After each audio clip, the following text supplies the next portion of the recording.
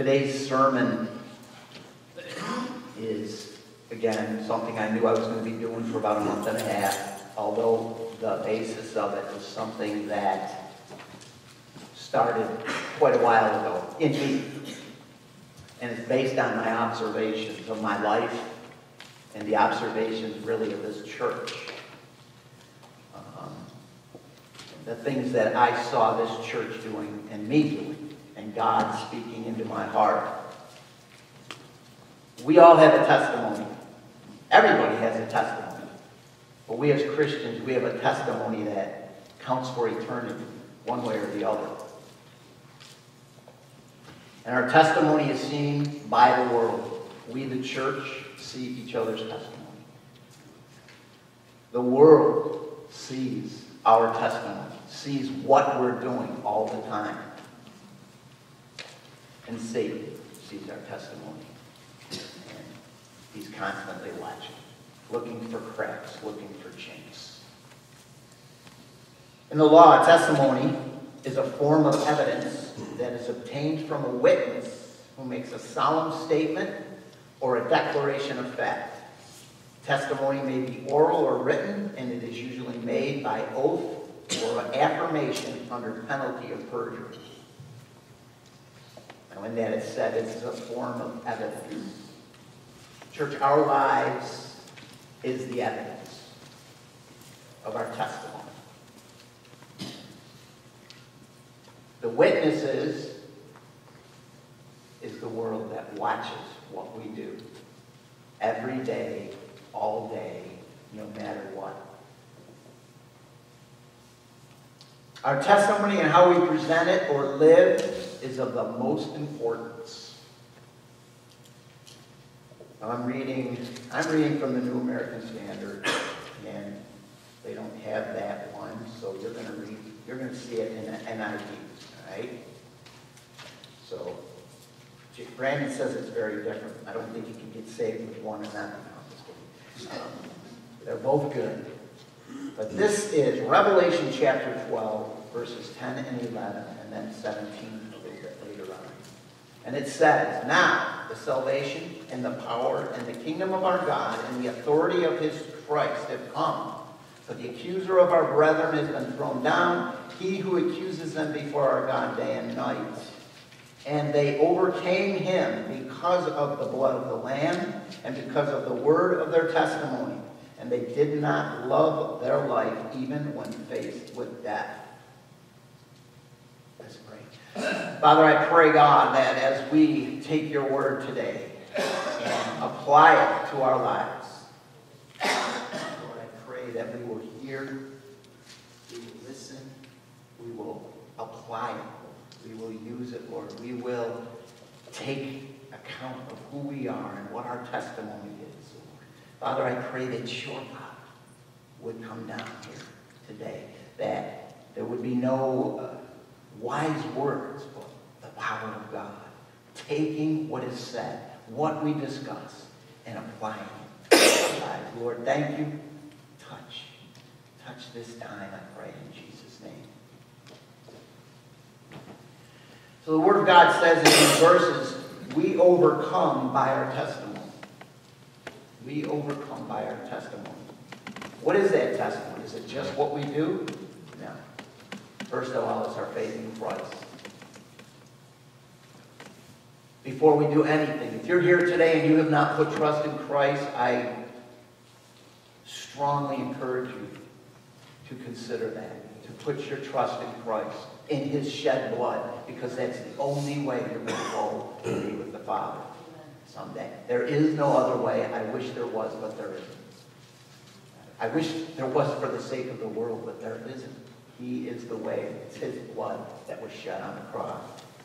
But then, obviously we overcome by that. But then we overcome by the word of our testimony, what we do with our lives, who we are. Do you want to be a strong Christian? Or do you want to be just a Christian that gets by?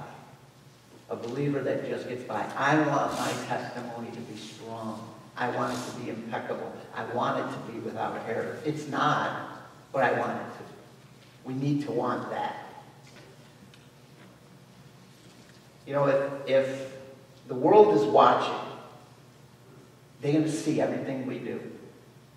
They can see the strong points and the weak points. If I watch, and we moved into our neighborhood, they were building houses all around. And I could sit there and see how houses were being built. And I could see, if I wanted to, I could watch them closely. I could watch mine because there was one point where they were doing something I didn't want them to do. And I caught it. And if I hadn't caught it, it wouldn't have turned out the way I wanted. Okay? But if I watch that builder from the very base all the way up, build that house, I see, how he builds the block. I see how he puts down the cement. I see how he frames that house. I can tell the good and the bad points. I can tell people, oh, look at that. He's got the walls, now he's drywalling it, but there's no insulation in there. That ain't going to work in the middle of our winter days. It's not going to work. You're going to have a cold house, okay? The same thing goes for us. The world sees what we're doing. Whether we think so or not, the world sees. It's funny. We think sometimes we can get away with stuff. And you might be able to hide things from the world, but you can't hide them from Satan. He sees, and he is before God day and night, trying to accuse you. Verse 17 says in that same passage, so the dragon was enraged with the woman and went off to make war with the rest of her children who keep the commandments of God and hold to the testimony of Jesus. Our testimony needs to be one that keeps the commandments of Jesus. It can't just be, yeah, I believe in Jesus, but, I got these areas that, we all have areas, but are they areas that we willingly allow to be there, or are they areas that we struggle with? Hopefully they're areas we struggle with, and we keep going to God and telling him, I don't want to be struggling. Obedience to Jesus needs to be our testimony. An overcoming testimony is one that obeys Jesus. My goal today is to look at our testimony and determine what it actually looks like to us and everyone who is watching, and then what are we going to do about it? Before I go further, this is going to be hard. It's hard for me to look at my own life. Some of it's hard. I want to share a little bit, not about our testimony, but how I look at that. A couple weeks ago, 3 weeks ago, I started to fast, and it was a significant amount of time, and again, it's not about me, I'm not bragging about this, okay? I'm just telling you what God did in me. But it was different. I fasted before, and in this one it was hard. It seemed like I wasn't seeing what I thought I should be seeing. And I will say that one good thing that came out of this was that it has changed the way I eat. And I struggled with that for years. That I know what I should do, but I wasn't doing. And I told my wife, I said, I really think because I chose to do that, I've changed the way I'm eating to be better. To not eat basically sugar. And the amounts of sugar that I can put into my being isn't good for me. Okay? So that's a boast on God. I'm lifting up God in that because that's going to be good for my life. But what came out of that, and near the end of this fast, very close to the end, I was praying upstairs in the youth room one day, and this message was working in me. And I said, Lord, I have to be able to do this boldly. And it was as if God came down and just for a minute, just touched me. And he said, do it boldly. Do it. Proclaim the message. And so, even though this may be hard, we need to understand, we need to hear, church, what we're doing and how you may be perfect. Your testimony might be impeccable. but it may not be true. And I have to say, this message is based on what I have seen my whole life and the life of this church. So why am I doing it? I'm doing it because God has directed me to. In 2 Corinthians 3:12, and I always have a lot of scripture, so it says, therefore, having such a hope, we use great boldness in our speech. I am doing it because of my hope in who He is and who He wants me to be. Romans 15:14-17 says, and concerning you, my brethren, I myself also am convinced that you yourselves are full of goodness, filled with all knowledge, and able also to admonish one another. But I have written boldly to you on some points, so as to remind you again, because of the grace that was given to me from God to be a minister of Christ Jesus to the Gentiles, ministering as a priest of the gospel of God, so that my offering of the Gentiles may become acceptable, sanctified by the Holy Spirit. Therefore, in Christ Jesus, I have found reason for boasting in things pertaining to God. It's my responsibility. As a pastor, it's my responsibility to do what God leads me to do. I want to make this church an acceptable offering. I want this church to be an acceptable offering to God. Why do I want that? Because the world is watching. The world's watching this church. And we need to understand that. Why am I doing this? Ezekiel 44:23 says, moreover, they shall teach my people the difference between the holy and the profane, and cause them to discern between the unclean and the clean. Church, I believe that I didn't grow up in this church. When I was 21 years old, I became a Christian. A year later, I started coming to this church. I've really never been in another church after that. So I've seen it go through a lot of transitions. And I've seen the church in general, at least in my area of experience, gravitate away from God. And that's scary. That's scary to me. We need to learn the difference between the profane and the holy.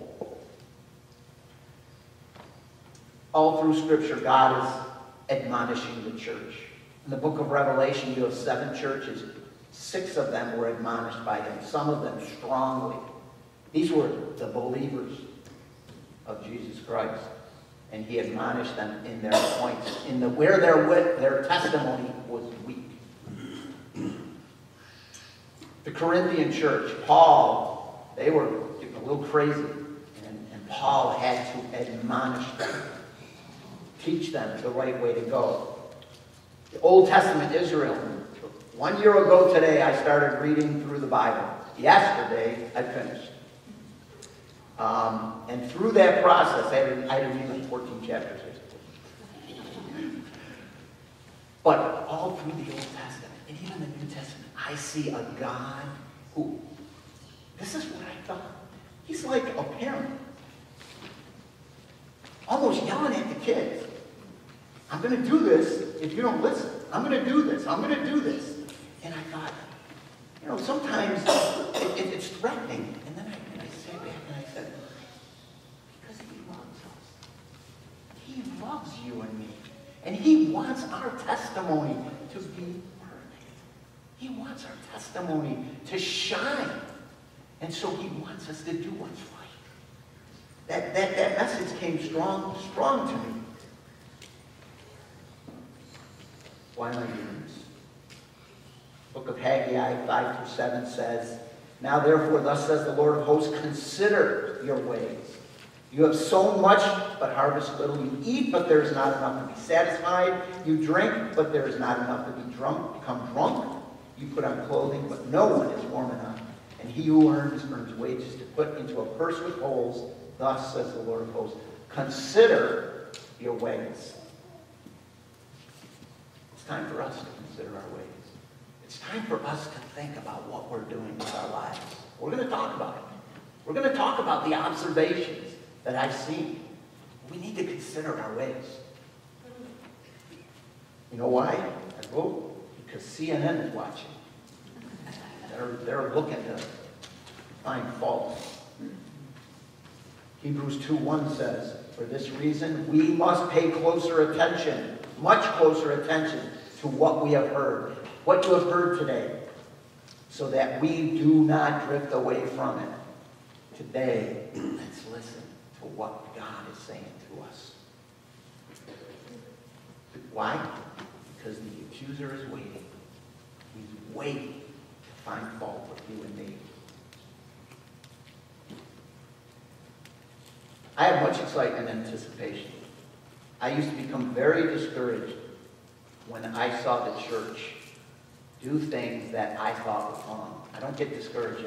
I don't like it, but you know what? I'm going to preach the message. I'm going to speak what I believe is true, but it's up to God. And I am. John Jester and I, we come on Friday nights and we pray. Andrew used to be with us, but he went. He's missing out. I miss him greatly. But we come on Friday nights and we pray the power of God upon His church. We pray that God will pour out His Holy Spirit. Every Friday night that we can be here, we're here praying. And we believe in the power of God. And this is my prayer, that the power of God will fall. I'm excited because God wants me to be better. He wants you to be better. This isn't for criticism. It's for His power. Why am I admonishing? So that the Spirit can convict and our testimony can be without fault. And I'll end this area. No action on our part will have consequences. It will have consequences. So what is our testimony? Based on my observations and in light of God's Word, this church is what I've seen. This is where it gets hard. What kind of a testimony can we have? Well, you can have a sinful testimony. There can be sin in our life. You look in the New Testament and it's constantly admonishing, teaching us to flee sin. How? I'm going to share some things that I've seen from this body of people. We have attitudes towards authority. Number one, the president of this country, I don't really like his ways. Nothing about him. I don't like his policies. But I am called to pray for him. And I have seen Christians, and I have heard Christians, even to the point of saying, I don't even want to pray for him. You don't have that option. I don't have that option. I've seen kids on Facebook from other churches call him an idiot on Facebook. That is sin. And that is wrong. We do not have that right to do that. We're not given that opportunity. 1 Timothy 2:1 and 2 says, first of all, then I urge that entreaties and prayers, petitions and thanksgivings be made on behalf of all men, for kings, and all who are in authority, so that we may lead a tranquil and quiet life in all godliness and dignity. We don't have a right to badmouth our president. And believe me, I've had to repent because I have.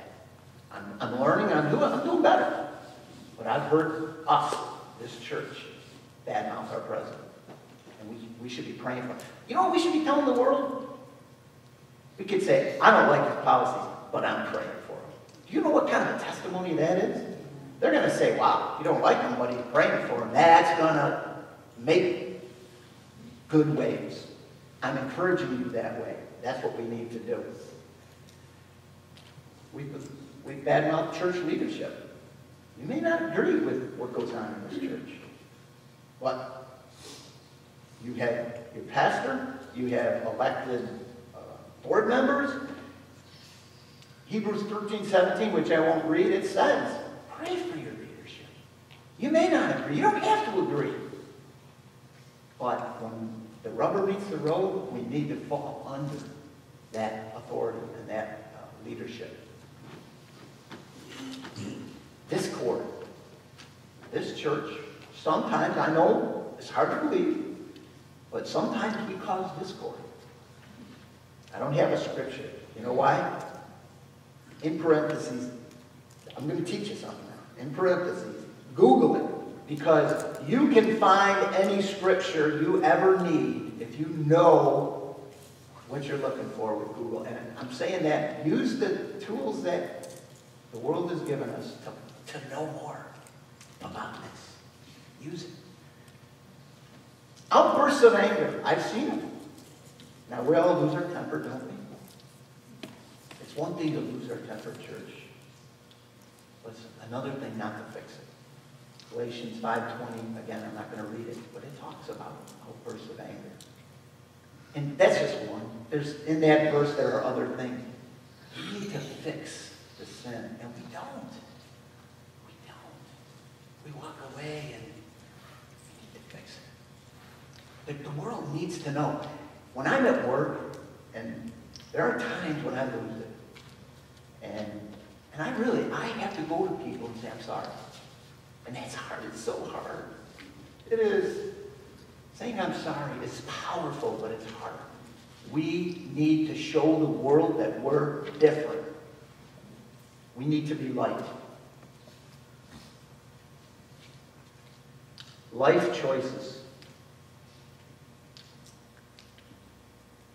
Today we're talking about how to point them out. What are life choices? Matthew 6:22 and 23. Now it's going to get really hard. Okay. The eye is the lamp of the body. So then if your eye is clear, your whole body will be full of light.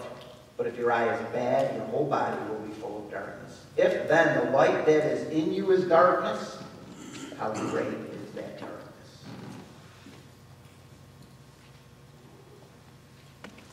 We live in interesting times. The technology that we have is amazing.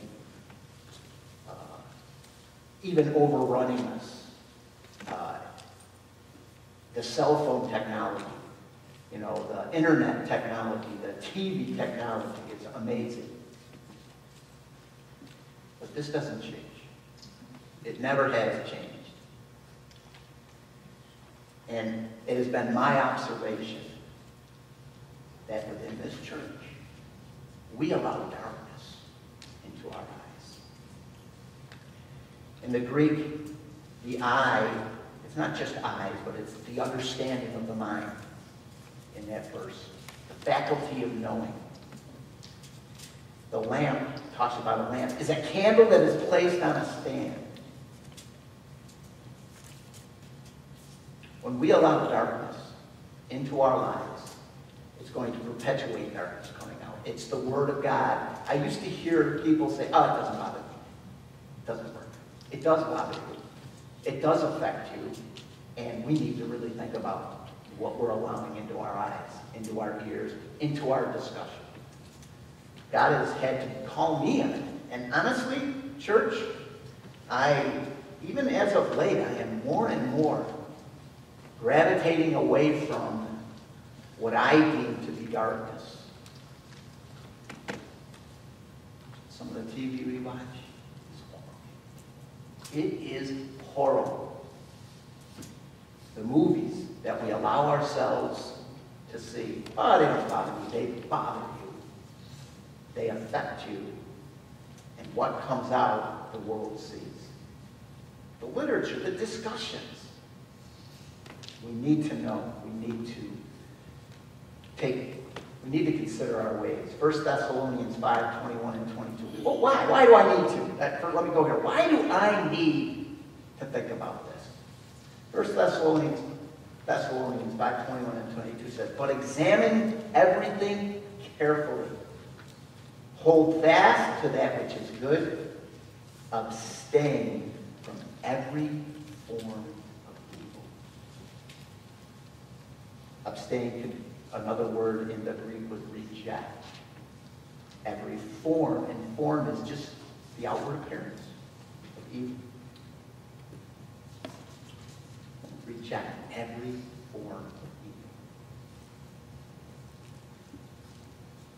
Now, well, you might say, well, what are you talking about? If I turn the TV on, and I've walked into houses and TVs have been on, and in that show, They are talking about something that God's Word doesn't even, God's Word says, don't even talk about the things that are in darkness. The funny thing is, these things aren't even in darkness anymore. Now it's just open. Don't even talk about it. And yet, I am allowing that into my mind. And darkness is coming back out. That is just the way it is. And that, I have observed that in this church. Hebrews 12:1 says, therefore, since we have so great a cloud of witnesses surrounding us, let us also lay aside every encumbrance and the sin which so easily entangles us. And let us run with endurance the race that is set before us, fixing our eyes on Jesus, the author and perfecter of faith, who for the joy set before him endured the cross, despising the shame, and has sat down at the right hand of the throne of God. The sin that entangles. Church, if we're letting darkness in, it's entangling us. It just is. This is only one thing. There are others. We have a cloud of witnesses. I'll end this. I'm going to read this one. I love this verse. This is a Bible quiz verse. I've read it before here. But here's how we can know. Here's how we know if it's actually okay. Philippians 4:8, well-known verse. Finally, brethren, whatever is true, whatever is honorable, whatever is right, whatever is pure, whatever is lovely, whatever is of good repute or reputation, if there is any excellence, and if anything worthy of praise, dwell on these things. Church, if we're watching, we're allowing stuff that doesn't match up with that into our life, we are sinning. That is sin. Understand that. I'm going to say this. Some of the sitcoms that we watch are sinful for us to watch. I'm sorry. It's just the way it is. Don't even try to get around it. It's in the book. One other thing. Working under the table. What does that mean? Let me translate what the Bible says. You're stealing from the government and then lying on your tax return when you sign it. I'll leave it at that. That's what it is. That's a pet peeve of mine, and I've seen that more times than I should. So let me elaborate. What does that mean? How does that all play into our testimony? When we do these things in our life, I said before, you could say, well, people don't know. People don't know that I'm doing that. Well, first of all, God's Word says if you let darkness in, darkness is coming out. And you might be able to hide it from the world. Let me put it this way. If the accuser of the brethren is just waiting for you to screw up, he's standing before Almighty God. He's saying, what am I saying? He just signed that tax return, and he didn't claim that $2,000 that... What can God do? I want God to be able to shove it right back down Satan's mouth when he comes for me and say, yeah, he made a mistake, but look at here. He fixed it. He again claimed the blood of the Lamb. He repented of his sin. But when you live in open sin, when you allow things sin into your life openly, what can God do? I mean, in a human term, if someone came and said something about my kid and I couldn't defend him, I just have to hang my head. Do you want God to be put in that position? By the choices you make, by the testimony that you bring forth? I definitely don't. I tell you, church, here's what I see. I have a tape, a music CD that we got when we went, I believe, to Washington. I'm sure some of the guys there. Big Million Man, it was a Christian thing. But it was quite a number of years ago. But in it, there's a part where he says, why is the darkness, I'm paraphrasing, why is the darkness getting darker? He says, it's not the darkness's fault. Darkness is darkness. It's the light. the light is getting less, so the darkness is just becoming more prevalent. What are we doing? What does the Bible say? It says separate yourself from the world. We're not doing that. We're assimilating. In Star Trek, the Borg assimilating everybody. That's what we're doing. We're assimilating. We're becoming like the world. It's got to change, church. It's got to change. So those are sinful. Sinful testimonies. Knowingly, we're knowingly doing things that, and if we don't know it, today you know it. At least these things. Today you know it. You can say you're wrong like that, fine. But those are sinful. Selfish testimony. I don't want a selfish testimony. It's not necessarily sin, but it's choices that are selfish. Jonah, prophet Jonah, we could probably put his actions in sinful too, but we'll for argument's sake. He did not want to go to Nineveh. He did not want to see those people saved. And he did everything in his power to get away. Are my choices keeping people from God? Am I doing what he wants me to do, or am I doing what I want? God knew that Nineveh was ripe to repent. And he needed Jonah. He wanted Jonah to go to him. Go to them. And when he did, they repented. Again, our social life, our choices. Again, Haggai, I read before, 1:5-7, consider your ways. Are we spending more time on our own things than on God things? Are we making choices with our life? You know what? I'm amazed at the social lives of our young people. Going to bars. Not saying it's wrong, but church, if you're not there to witness and save souls, I don't know. I have a hard time with that. I really do. I'm not going to say it's sin, but I don't know how light it is. In my opinion, I'd much rather be here on a Friday night with my buddy John than doing stuff like that. I get a lot more joy, a lot more happiness and peace out of that.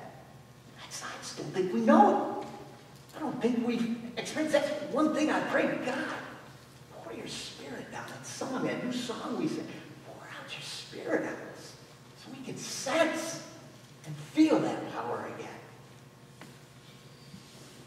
Do we care? Do we even care? Here's a tough one. I've had to draw back on this. Attitude towards life. I have walked through those doors on a Sunday morning. And as someone, how you doing? I'm getting old. I'm hurting.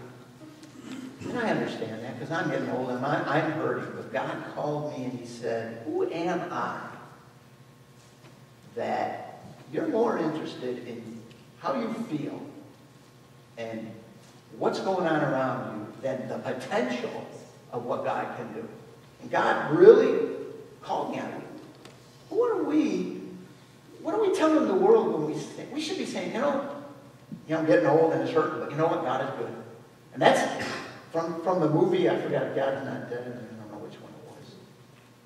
God is good. And I say that a lot now, because God is good. Amen. And we have to proclaim that. We have to believe that. I do, because I've seen him do pretty cool things. But we have to go to that place of stop focusing on the negative and start focusing on what we believe. I think I told this in another, I preached at Wolcott in July. I don't think I told it here, but my wife, my wife blesses me and allows me to go on a fishing trip every year. Did I tell that here? I don't know. She's shaking her head. Anyway, that is one of the most favorite of my trips because I can go away and kind of like check out from life. And I thought about this 3 weeks before we went this last summer, and I thought, look at how excited I am to go on this trip. I mean, it lifts me up. Me, Dan, Tommy Knapp, Jimmy Sakata, Joe Charles, some of you know him. We go on this trip, and it is great. Well, Sunday church, we're going to heaven. Did we forget that? Did we forget to tell the world that? Oh, geez, I'm old. I got issues. That's not just old, you know. It's my job. I could go. It's like, no, we're going to heaven someday, and that should be my focus, and that's what I should be telling people. That's what we should. That should be our testimony.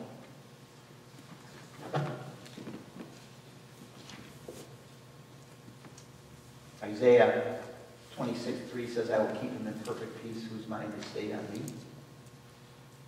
I had to learn that hard many years ago, but I've learned it to a point where it truly gives me peace and joy. Psalm 16:11 says, in your presence is fullness of joy. Do we know that? Do we practice that? No, we're trying to fill our lives with stuff, at least to some degree. There's another one. Selfish testimony. Refusal to participate in functions of the church. Little or no involvement in church activity. I understand church. There are times in our life when things happen. But we're the church. God calls us to be one. We're the body. Every part works together. I'm sorry, but it's selfish. If we come to church on Sunday and we don't give anything else, it's just selfish. Interaction with those outside of our comfort zone. I've had to work at that. We need to go to each other and love each other. What do you think will happen if we say, okay, this is hard for me, but I'm going to do this because Pastor Mike said we should go. Do it. God bless you. Last night we had our life group, our young adult group, and I said to him, I says, we don't know what God can do if we don't ask him to do it. You know, one of the things Josh said was, let's reach out. Matt husband said, let's reach out. I said, well, let's do that. Let's reach out. Let's see what God will do. God knows. If we give him the chance, God knows. And he will let us reach out. We had the Hubbards here a couple weeks ago. And all through the years, I understand, you don't get a lot of people coming. But church, if the church has an event, and by the way, if you didn't come and you could have, you missed out. You definitely missed out. I'm telling you, he told a testimony. This is a repeat to some of you, but he told a testimony about a church he went to in India, where he went into the church. He was tired. He went into the church. There was two women on the floor, one possessed, and the other one praying for her. And so they went and prayed for her. And then the guy that was taking care of what was going on in the church came in, motioned for Greg to come away as they were praying for this woman writhing on the ground. And he starts asking them, hey, how's your trip? Blah, blah, blah, blah, And Greg's like, there's a demon-possessed lady on the ground here. And he's talking a little more, and he just looks at this woman and he says, Jesus. And the demon laughed. And I said, that should be our testimony. Not that we want demon-possessed people all over the place, but that should be our testimony. That God is powerful in our life. He also said in a different church, he got to the church, Mark Bliss told him, you're going to preach to these people, they're probably going to fall asleep. And he didn't explain it. And Greg was like, well, they fell asleep. After the fact, he found out, and he found out that they had traveled 4 to 5 days to get to these services, this week of services. And he said people got saved. People that were asleep got filled with the Holy Spirit. Think about it. Consider our ways. I want that church. I desperately want that. I really do. One last thing in this. Our worship, we come to church as a body, as a family. If we come to worship, we need to worship. We need to be more inclined to worship than to play with our cell phones. Cell phones are a bane in my side. a production manager, and they literally call me the cell phone Nazi because of the trouble that they have caused and what we have had to do. It just permeates their lives. Church, when we come to worship, we need to worship. Doesn't matter what the music is, doesn't matter who's up there. It doesn't matter. You're here to worship God, we need to worship. How are those who are watching motivated? The church. If I was taught something. These are tough things. I understand that. But God wants us to be better. How is my brother, if I come into this body and I'm playing with my cell phone during church, and I know some of us use them for, it's tough, because if you're using it to follow, and that's one thing. I can usually tell if someone's texting. You can see. But if my brother, if he sees me doing something like that, what does that, now he has to make a decision. Your testimony affects his testimony. He's now battling because he thinks, well, if he can do it, I can do it. Or if he can do this, or if he can watch this show on TV, or, your testimony affects their testimony. I don't want my testimony to be a bad one. Finally, seeking. Do we have a seeking testimony? And yeah, you can be great. I mean,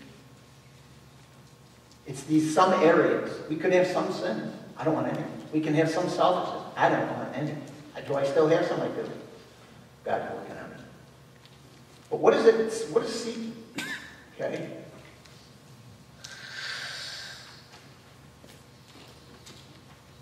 First Peter 15 and 6. First Peter. Go for it. I think it's one.